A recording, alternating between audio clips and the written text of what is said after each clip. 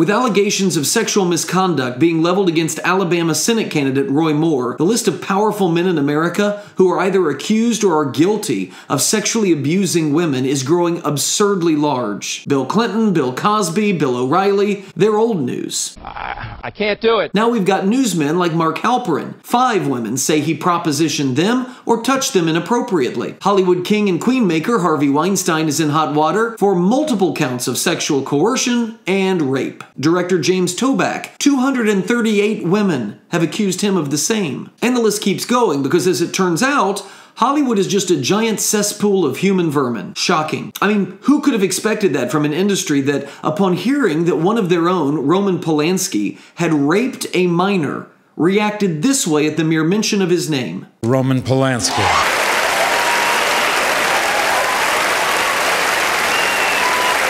High-quality people out there. But don't get me wrong, all this hasn't been and isn't confined to just the sickos in Hollywood. As it turns out, it's pretty widespread. Shoot, some lady posted on Twitter, quote, "Hey women, retweet this if you have ever been shown a penis that you didn't want or expect to see." He took it out. So far, it's accumulated well over 208,000 retweets. I mean, that's a lot. I mean, the first question this solicits, of course, is, are there really that many men that have decided this is a solid approach? Who thinks that way? You know, I don't really know this chick, but I think I'd like to. So instead of just saying, hey, I think I'm gonna go ahead and lead with my genitals. What?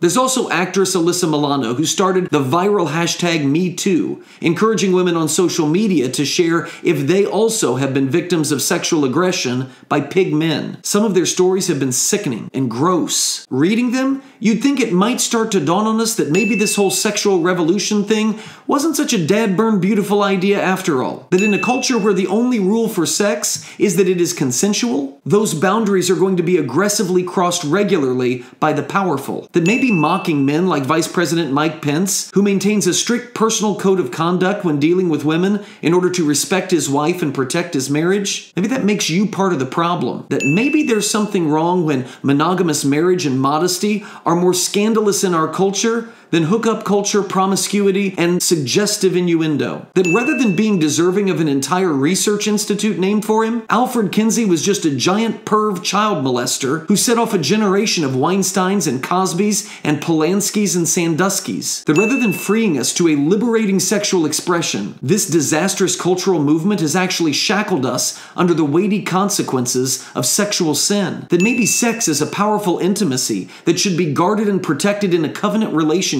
with public accountability, rather than just a meaningless activity to be traded on the open market between any consenting bodies that are slaves to their own urges. Crazy thought here, but maybe God's moral guidepost that told us sex should be confined to marriage would actually have made us all safer, happier, and healthier if we would have listened.